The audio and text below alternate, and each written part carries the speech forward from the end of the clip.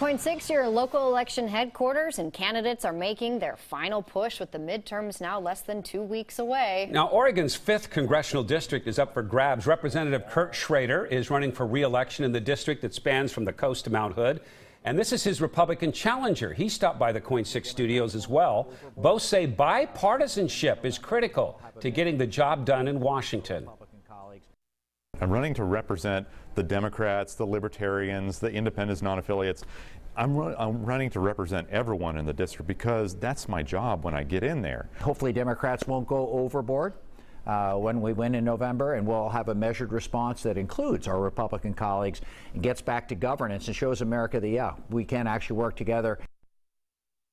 The 5th district also includes all of Salem and the southern Portland suburbs, and on the coast, it stretches from Manzanita to Yachats.